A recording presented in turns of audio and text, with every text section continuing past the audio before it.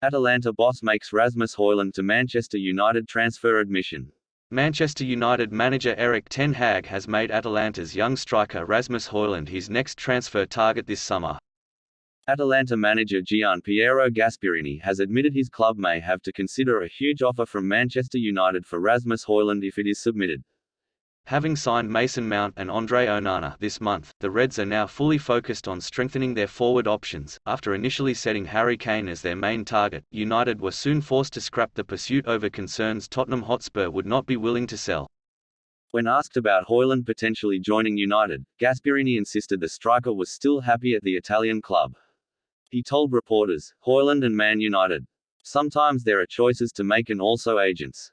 We all have to consider the financial factor. He's very happy here. I'd love to keep Rasmus of course, but sometimes clubs and also players have to consider huge bids." Earlier this week, Gasperini appeared to set a big price tag on his forward which United may not be willing to match due to their current financial constraints.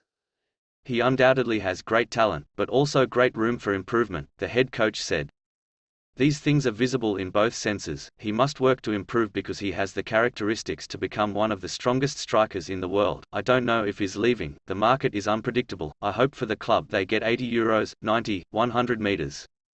The market value changes. But among the young emerging players in his role, if not the best, he is among the best in Europe.